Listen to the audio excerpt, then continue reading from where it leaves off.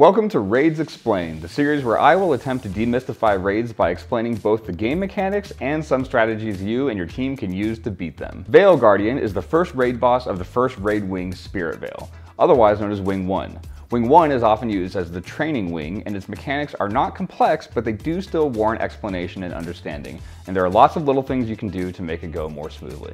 Before you begin, your squad should include a few DPS players who use condition damage, and you'll see why in a moment, and some players will need Boon Rip.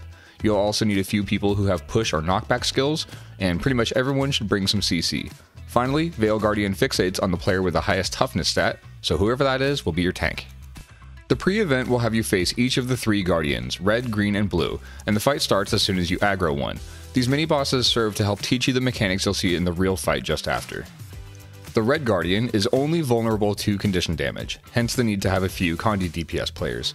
It also constantly spawns floating red orbs which will slowly move towards the group and inflict pain when they're nearby, so here's where you'll want to use those pushes and knockbacks to keep them off group. Once Red Guardian hits 1% health, it will gain a Defiance bar, so simply break the bar with CC skills to defeat it. Green Guardian has what is perhaps the most punishing mechanic known as blues or teleports. During the fight, circles will appear under each player. After a brief moment, they will burst, and anyone standing in the blues will get teleported away to a random location in the arena.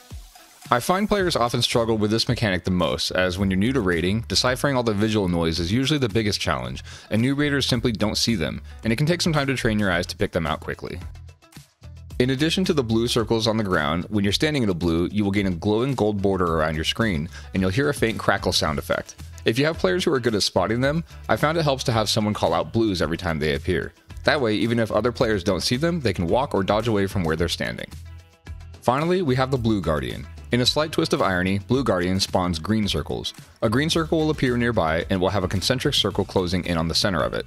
Once it closes on the center, the entire party will take significant damage. To mitigate this, 4 players need to stand in the green circle when it goes off. So during the pre-event, make sure at least part of your team stacks in the greens when they appear. During the actual fight, a common strategy is to ignore greens and simply heal through them, unless they happen to be close to the stack and convenient for the group to take. In fact, a lot of times we'll bring an extra healer since the DPS check on this fight is fairly easy, but extra heals help a lot with greens. However, during any split phase, when you're fighting Blue Guardian by himself, it's worth just taking the greens. Blue Guardian has one more mechanic, which is that every 7 seconds he gains a boon that prevents him from taking damage. Use some Boon Rip to remove it so you can kill him. Once you get Blue Guardian to 1%, you guessed it, break the CC bar to defeat it.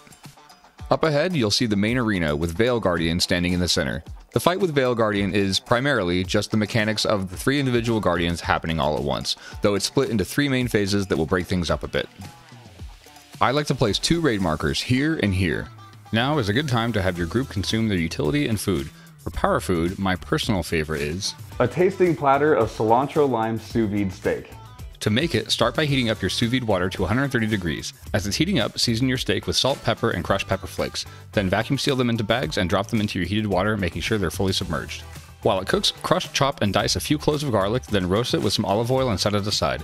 Zest and squeeze a couple of limes into a bowl, then combine 8 ounces of sour cream with the garlic, lime zest, and juice, and chop cilantro all into a food processor and blend for about 30 seconds. Pop the sauce into the fridge and let your steak cook for about 2 hours. Once your steak is fully cooked, just sear it in a cast iron pan with some oil, giving it about a minute on each side. Then just cut it into bite-sized pieces, drizzle the sauce you made across the top, and that's it. A tasting platter of cilantro lime sous vide steak. And if you don't have time for all that, store-bought is fine. Anyway, have the group stack at arrow. The fight will begin when the tank runs in and approaches or attacks Vale Guardian, and the tank should then bring him to the stack. Also, there's always a set of blues after the fight starts, often before Vale Guardian even gets to the group, so be ready to avoid those. For the first phase, you're just going to stay stacked here and DPS the boss down. Be on the lookout for greens so everyone can prepare to heal right after they go off, or again you can take them if they're close. Call out and avoid blues as you see them, and push red orbs away from the stack. If your tank happens to get ported by blues, the group should not chase the boss and instead just remain stacked at arrow while the tank brings the boss back. At 66% health, the first split phase will occur.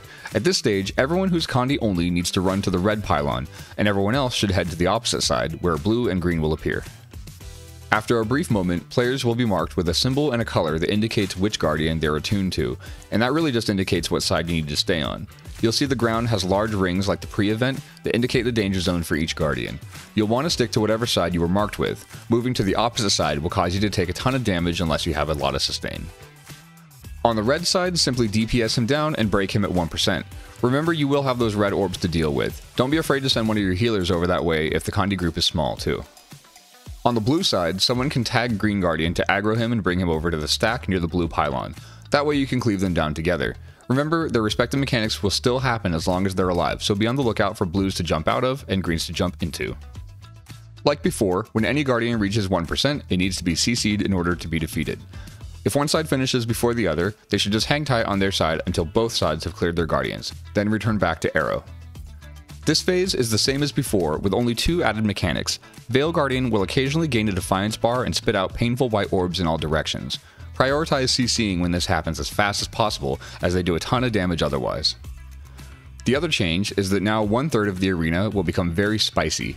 The segment that's spicy rotates around, so you can still stack an arrow for now, you just need to alternate between which side is clear. So hang out near the line that separates the 2 segments and you can easily step between either side when you see it switch. At 33%, the split phase happens again, and it's exactly the same as before. Condi players go to the red side, everyone else go to the blue side, do the mechanics, and kill the mini-bosses. However, this time, after you finish the split phase, you'll want to run to your second marker instead. During this phase, 2 segments of the arena will be spicy at the same time, leaving only 1 clear segment to stand on. The safe zone will effectively rotate clockwise, so for the last phase of the boss here, we want to move as far clockwise as we can. Then, as soon as the next segment becomes clear, move clockwise again. You're always trying to move the group clockwise and right up to the edge of the safe zone, so that as the next segment becomes safe, you can immediately move on to it. This also gives you a little bit more leeway in case you need to revive your friends or navigate any of the other mechanics, which will all still be happening during this phase. Realistically, you're going to be on the run for virtually this entire phase, so don't get too cozy if you do pause at the end of a safe segment before moving on to the next. Keep moving, CCing, healing, and killing during this phase. And of course, once he hits 1%, you know what to do.